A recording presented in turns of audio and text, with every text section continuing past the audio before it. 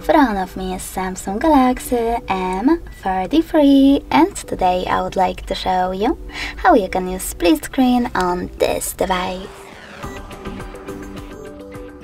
First of all, open one of your apps that you wish to use in split screen view. I will go with Gallery.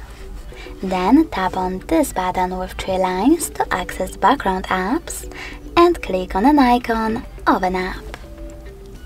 Then choose Open in Split Screen View and click on the other one.